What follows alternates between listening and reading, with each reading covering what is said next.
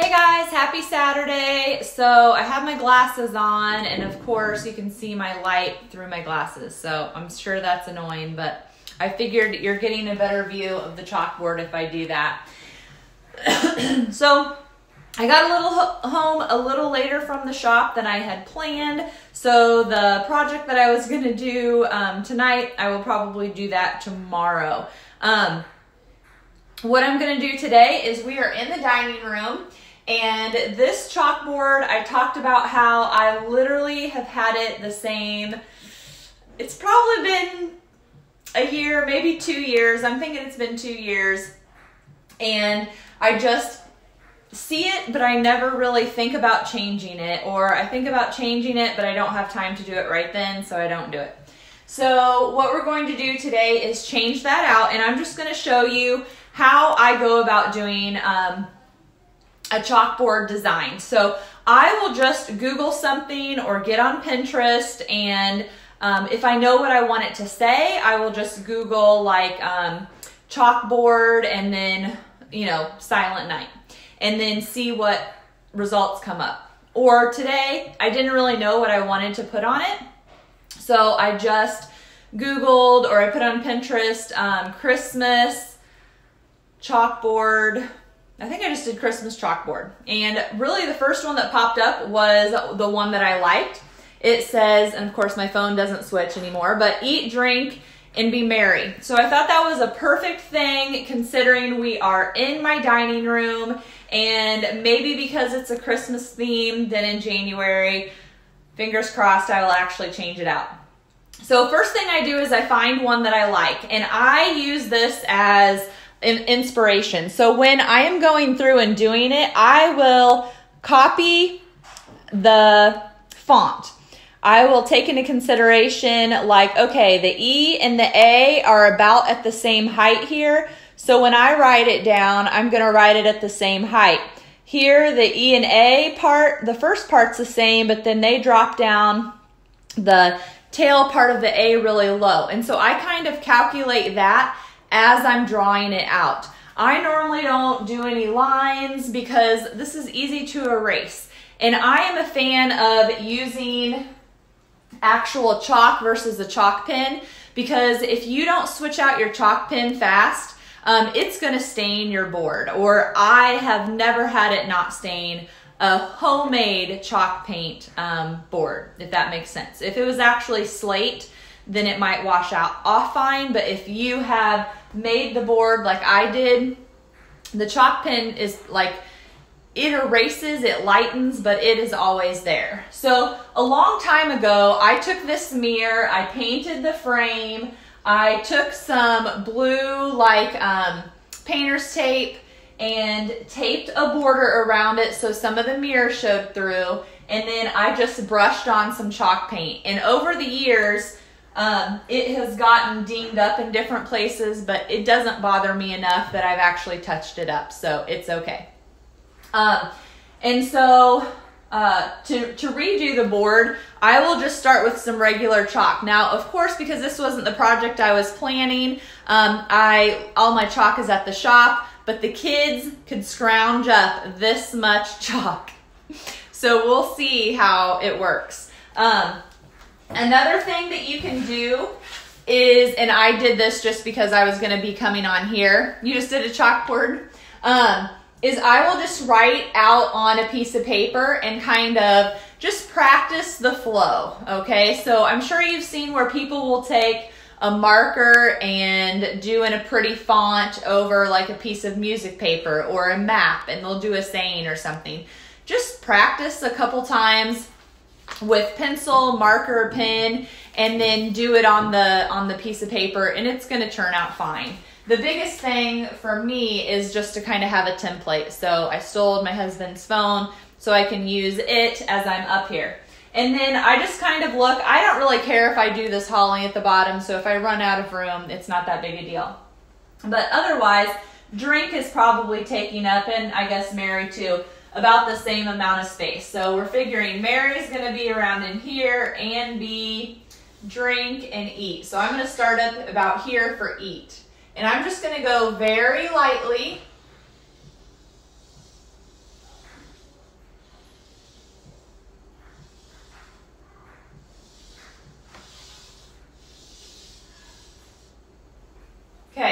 And if I don't like it, then it doesn't really matter because I can erase it and I can change the shape. So for my eat here, I don't really like that it didn't come closer together.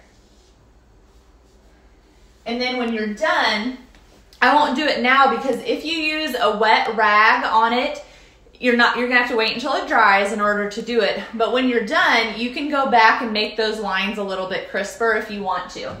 And then the thing to remember is that every time you're on a down stroke, so like if you're just doing normal cursive and you would be going down on your paper, then that is going to be thicker, okay? And that's kind of what gives it the professional look. So on eat, we wouldn't be going down until about right here. And then I'm going up. And I'm staying on the same line, but we're gonna go down here. It's kind of hard because my chalk is so little, and then down here is gonna be thicker. And again, I'm just trying to go lightly because you can keep going over it and making it darker.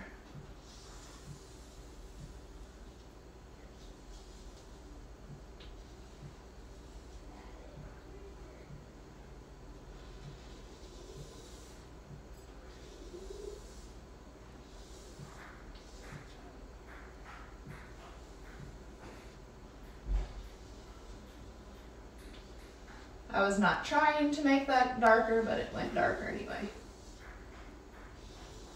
Or fatter.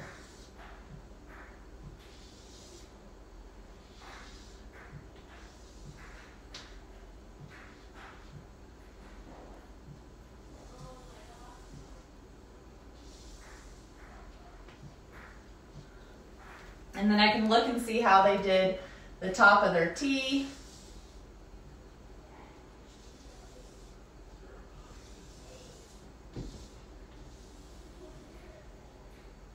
And then I can go back and touch that up. So the downward stroke is going to be fatter, which when you have chalk this size, it's a little bit more difficult, but you get the idea. So then when I look at the next section, I can see that my D needs to be all the way to the side of the E, and then my K loop should kind of be where the T little end part is. And so pretty much everything is on line except for the bottom of the D and the bottom of the K. And I'm trying to think kind of about how high I want to kind of stay in proportion. So I want to dip my D down low.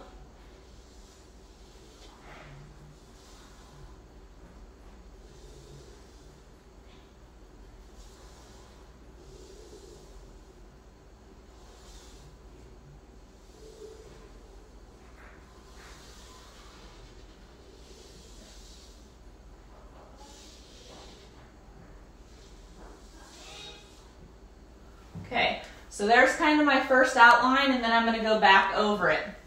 So this I would probably come in with a wet rag later to kind of fix. Clean it up a little bit. The nice thing too about doing a fat line is that then you can kind of get your curves to be the shape that you want them to be. So then we're going up. And then at the top here, we're going to go down.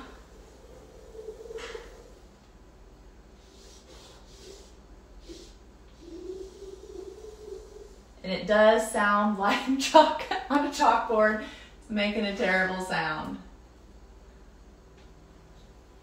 Okay, so then we would be going up on the R. And then we're going to be going down here at the loop. And then going all the way down.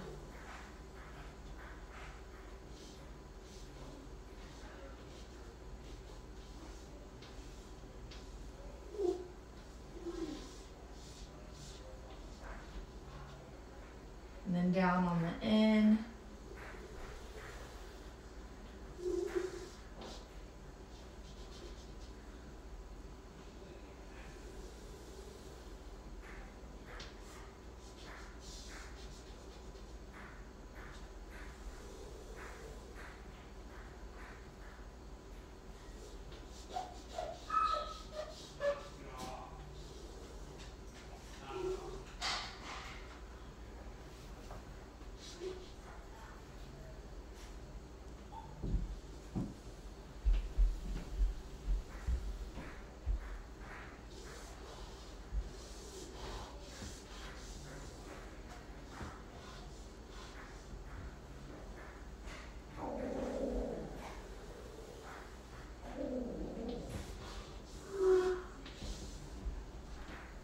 Okay, I have a hard time talking and doing it at the same time, multitasking.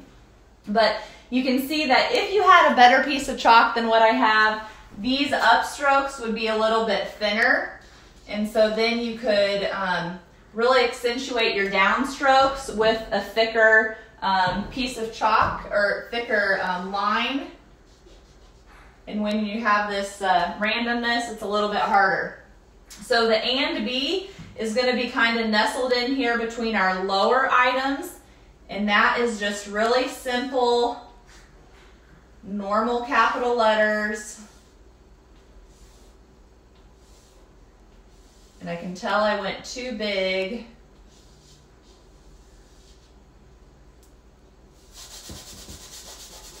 So here's what we're going to do. We're going to go ahead and wet it, and I'll just do the words below it. And my chalk just rolled, so I about have even smaller chunk of chalk. So we're going to leave that. Hopefully it'll dry before we need it to be done. And I'm going to go down here and do Mary. Mary is pretty much going to be in line with our edges of our drink. And I'm just thinking size-wise on what I want my letters to be so they can be similar.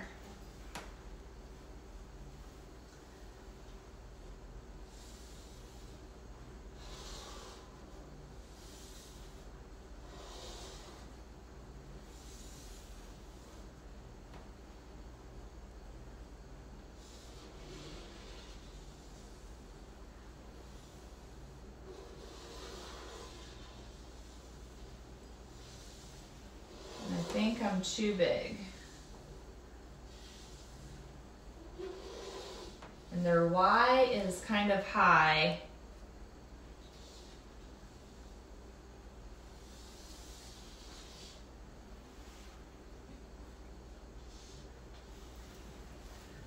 Okay, close enough. So we're going to do our downstrokes and do those thicker.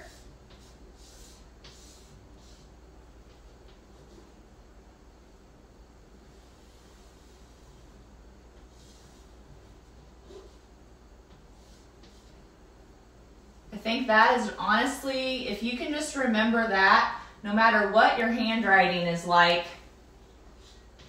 if you can get the downstroke where it's fatter, it's automatically going to look more professional.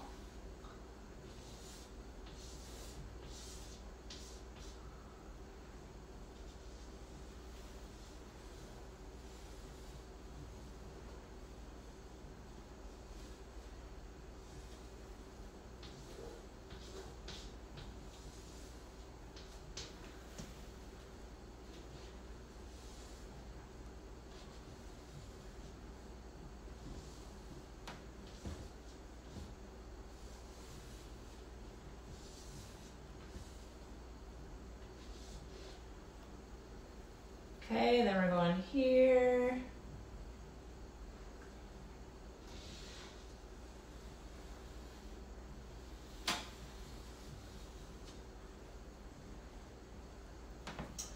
Let's see.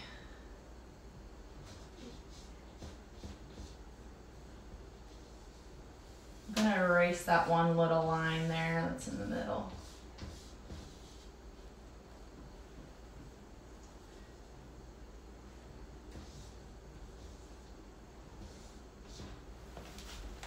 And to erase those little lines, if you wet, if you want to be really particular about it, if you wet a cotton swab, then that will give you a little bitty edge. You wet it, you can clean, and you can get into there so that that's not shaded. Or if you have a little spot where you need to be very kind of detailed with it, then you can do that with a wet cotton swab. Okay, so this looks like it's dry. And so we're going to go try the and Mary again. So I'm going to write a little bit smaller, or at least skinnier.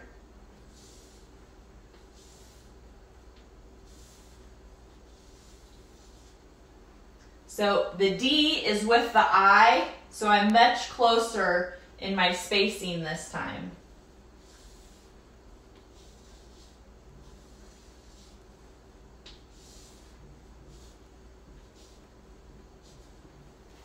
And just like on the cursive, same thing on these straight ones. You're going to, and I can see I'm a little bit longer, but on N and A, I can lengthen those easily. On the downstroke, you're going to make that fatter.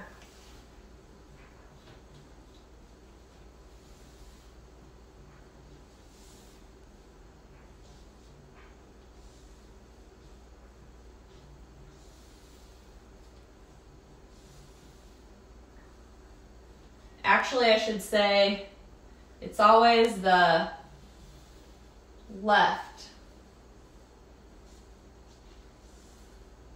So I lied.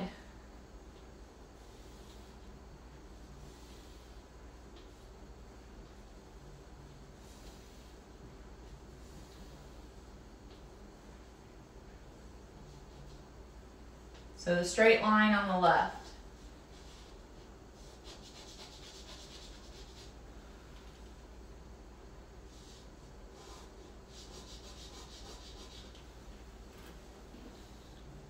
Okay, then if we want to go down and we want to add in some of this holly at the bottom, then we can. I'm going to start with the 3 dots, 3 berries in the middle.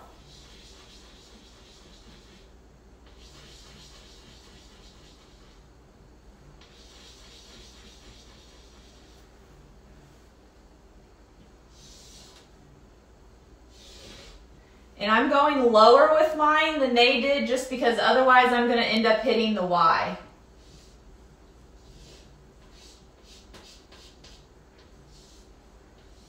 So I'm starting here on the end.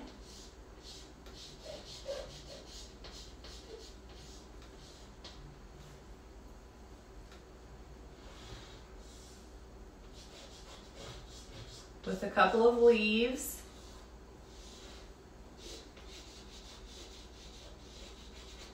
And then we're going to work back from that and do another set of leaves.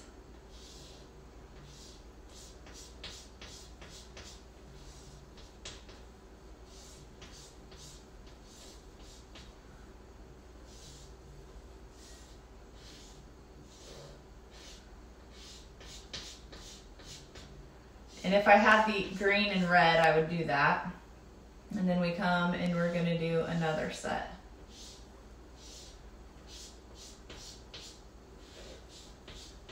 And after you do the white, if I brought home green and red, then you can just go over the white with the colored chalk instead of having to erase it and start completely over. Okay, and then that's how I make a chalkboard. Really simple. Once you have a sketch to go off of, just to, you know, basically freehand copy it onto your own chalkboard. So if you make something, then make sure and send me a picture or post it and tag me so I can see your chalkboard creation, guys. Have a good Saturday night.